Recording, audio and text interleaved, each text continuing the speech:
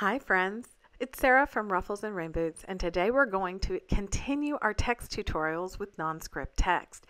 If you haven't seen this tutorial talking about the new features, go watch that first. So I'm going to use a heavier font and something playful. So let's say we're making something for a kid, and let's say we want this all to cut out as one piece. That's where split text can come in. And so now you have 5 pieces. So if we click off of that and go into the layers panel, see that? They're all text. So we can say, you know, change that to whatever we want. But what we can do is we can join the text like this and have it all cut out as one piece. This is something I get asked a lot, and you can, do it like this, and then you can take the entire thing. Now, weld is not an option, so instead, you actually would want to go to your combine menu and hit the first one, which is unite, right? And then that's one piece. So the whole thing will cut out as one. So that is one way to join non-script letters. Another way to join non-script letters, let's take a different font just for giggles. We can do this Lato or Lato or whatever. I would actually not use something that thin when you make it small. Again, we're at 8 inches. So you can even do an offset first if you want, or do an offset after you split the text. But basically, one of the ways that you can combine all of these, let's say you're going to be putting this into, I don't know, like a, what do you call it? Like inside of a door hanger. So a lot of the times, we would do that. So what we've done is we've split that text. So we have 5 individual pieces. So we want this one here, which is distribute horizontally. Now, see how it made all of these kerning or the spacing in between these similar, but the O seems insane. It's not insane, but to trick the eye, a little design thing, you can just bring it to the edge here. And then what you can do to join non-script text is to create a rectangle. I'm just going to go a little bit down. Now this is going to depend on whatever letters you're using. So I'm going to go ahead and align everything to the bottom.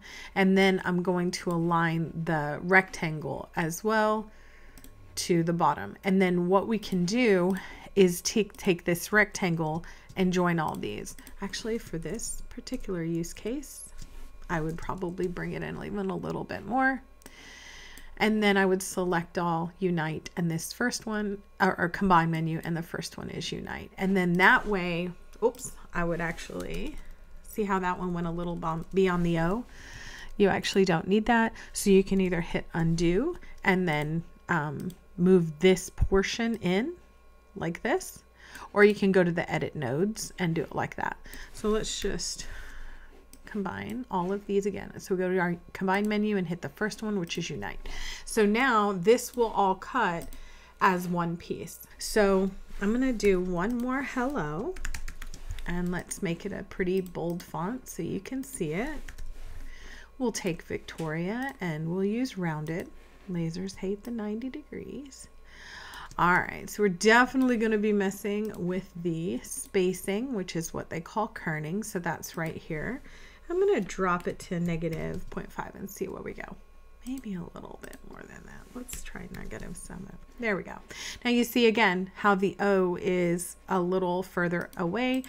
I would actually split that text, bring the O in. Just again, you're just tricking the eye. That looks a little bit more distributed.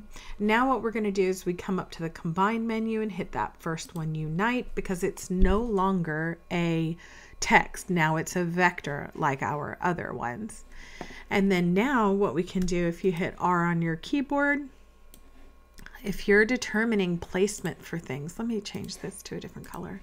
If you're determining placement for things, what you would want to do, I'm going to bring to the front. Okay. So what we would want to do is we would actually want to cut this like a template.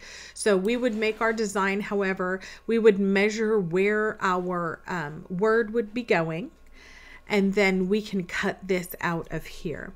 So if you are new, I would always recommend that you make a copy of this and then paste it somewhere else, just so you don't have to hit undo or whatever.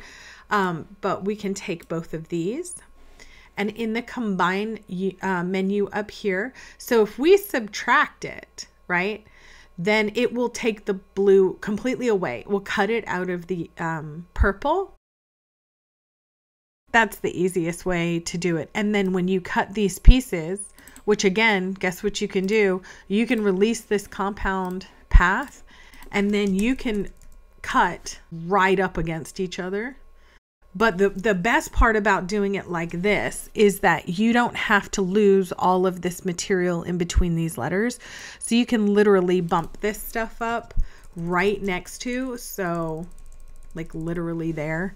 And then you can cut all the rest of this out. Oh, because we released the compound path. So let's go ahead and just take this and subtract that out to get our O again. Anyway, that's what I would do. If you wanted to have a perfect placement for your design, you can create the design as you want and then turn everything else off and then cut a template that fits your design, so you can just glue or use 3M to pop these letters in. And there are other ways we can combine them with shapes, different shapes like we did down here. We can combine layers of text. So we can, if we were typing hello there, we could actually write hello and then join it to the there. So let me just move this out of the way. I'm going to group that. So for instance, if we wanted to type in, actually let's do uppercase because it's easier to see. Let's move this guy over here. Okay, so let's say we wanted to type in hello there, okay? And let's say we wanted to do it in Victoria just because it's a little easier for you all to see. All right, so Victoria rounded, okay. So that, let's say we type it as normal. Let's say we split our text. And let's say we want to join this while still having spaces. So first of all, I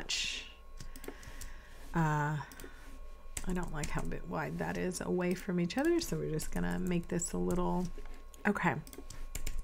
So let's say we have our hello perfectly where we want it. You're basically going to be matching the kerning or the spacing in the upper with the spacing in the bottom. Perfect. And then now if we use the combine unite feature, this will all cut as one piece. So that's what, 4 different ways for you to join non-script text. And if you are new to the channel, welcome. Please give us a subscribe. I post tutorials like this. Here are just a few. You can find these in the XCS playlist menu. Learn how to do a lot of stuff, make some cool projects. Doesn't matter your machine when the software is the same. As always, thank you for watching. Please like, share, and do subscribe to the channel.